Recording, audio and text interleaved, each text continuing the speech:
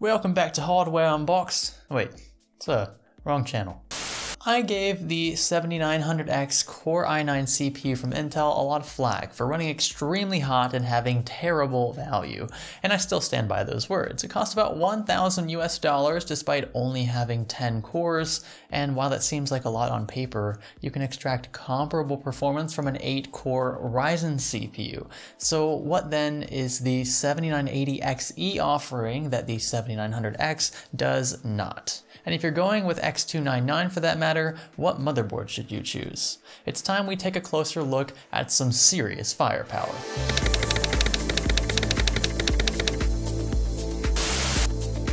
This is the Gigabyte Aorus X299 Gaming 7 Pro. Big name for a showstopper of a motherboard. One of the most dense ATX boards in existence from a strictly feature standpoint, loaded with its future-proofing RGB LEDs, and sporting a hefty price tag. Under the hood, you'll find 3 M.2 slots, 5 full-slice PCIe slots, 2 at 16 lanes, 1 at 8, and the last 2 at 4, a redesigned power delivery system, built-in Wi-Fi and Bluetooth, amp-up surround sound audio, and the mighty LGA 2066 socket. I think the board looks beautiful. I love the Dr. Debug that's present. I'm counting 8 4-pin hybrid fan headers, though one albeit is being used by the included VRM fan, which is nice, active cooling there.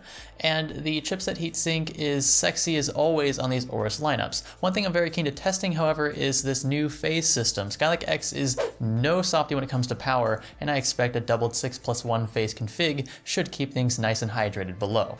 And by the way, once we pop in the 7980XE behemoth, expect to pull around 600 watts of power alone from the CPU when heavily overclocked. Not easy to do, but some people have gotten to 5 GHz on this chip. So now let's shift to the CPU. This is an 18-core 36-thread giant. Maybe not as big as Threadripper in terms of physical size, but undoubtedly more powerful thanks to its higher stock clock speed as well as its overclocking potential. And the reason why I'm stressing this board from Gigabyte is because, as you'll see shortly, overclocking requires an immense amount of power and cooling, which the Gaming 7 Pro can handle with ease, at least on the power delivery side. Now, to be clear, this isn't a gaming CPU. 18 cores is severe overhead. In fact, we'd be lucky to utilize half of them.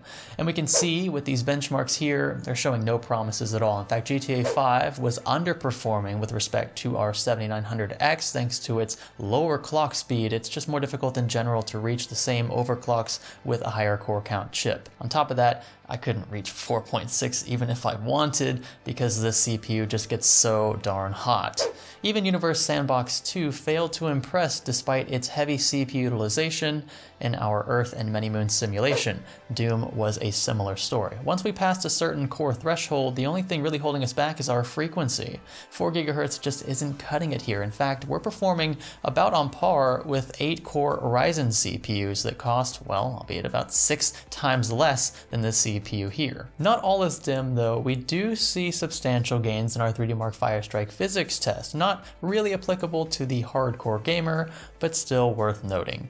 From a raw horsepower standpoint, the 7980XE leaves no stone unturned. We crushed Cinebench at 4 GHz with a score of 3849, and if we had matched the 7900X's 4.6 GHz frequency, we'd have nearly doubled its score. Geekbench wasn't as impressive for our 18-core giant, but it's stressing a wider array of resources, and of course we're looking at identical IPCs across Skylake X as seen in our single-core scores. A typical application for higher core count CPUs is content creation, rendering, editing, and the like. We benefit from 18 cores with the 7980XE in Adobe Premiere Pro, but not to the extent I had hoped. This ultimately comes down to optimization and thus utilization.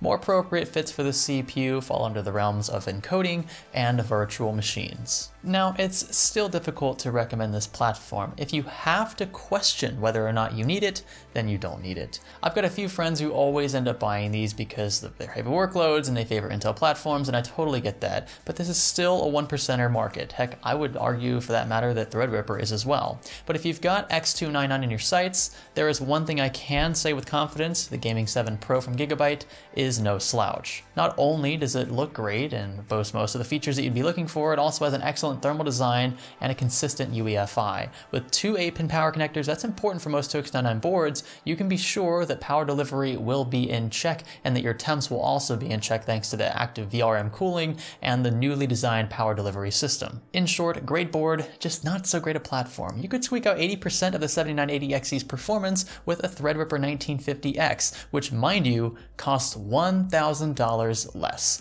I've linked both CPUs along with their compatible motherboards, the ones that I would recommend in this video's description. If you like this video, be sure to give it a thumbs up. I appreciate that. Thumbs down for the opposite, or if you hate everything about life, be sure to click that subscribe button if you haven't already and stay tuned for more content like this. This is Esayan Studio. Thanks for learning with us.